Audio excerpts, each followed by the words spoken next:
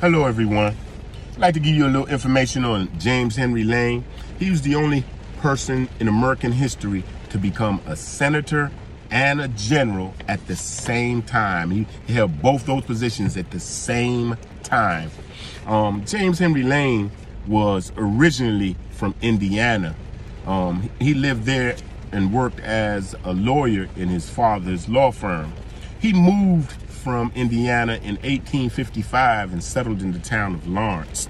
This Mexican war hero rose to prominence within the abolitionists and the Free State community, not just because of his knowledge, but because of the way he dealt with the Missouri bushwhackers that they would catch in Kansas. Like I told you, James Henry Lane and John Brown were the best of friends when it came down to evicting and killing Missourians out of Kansas. Another thing about General Lane is that he was part of the security detail for Abraham Lincoln in like 61 or something like that, where the White House wasn't secured, and him and his men came up there and secured the White House, and then they came back to Kansas. Lincoln eventually came to Kansas and visited Lane, who took him to Fort Lincoln. Fort Lincoln is really an outpost from Fort Scott that emancipated slaves were allowed to stay around, and they fortified the joint. And that's where Abraham Lincoln visited James Henry Lane at, in Kansas. Now, however, James Henry Lane is more notable for the Lane Brigade, the Kansas State Guard that he formed, because after he formed them, it was in his heart to chase down Missouri ex-governor that was now a general in the Confederate Army named Sterling Price.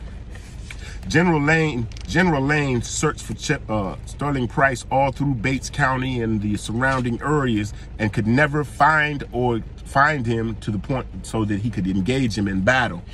However, he ran into a lot of other little Confederates, and because of those little skirmishes, James Henry Lane went back to his thing and he began to burn every one of those houses that he saw Confederate sympathizers or saw Confederate supplies. He burnt it down.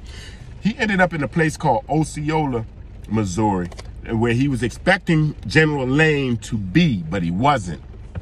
And to make a long story short, somebody fired some shots, and then all it did is set him on the path of burning and looting again.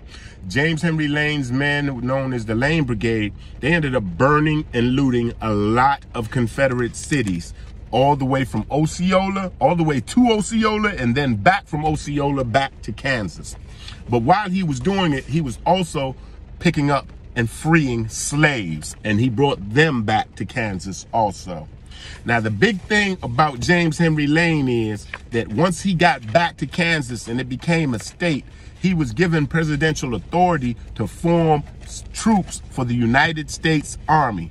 And he formed the 3rd, 4th, and 5th Kansas, which were white troops, Europeans, but the 1st and 2nd Kansas, which this book is about, Kuma, the 1st Kansas Colored, the 1st and 2nd Kansas Colored were the two armies that he formed, full of black regiments. And that is one of the most significant things about James Henry Lane that I had to make sure that we knew about.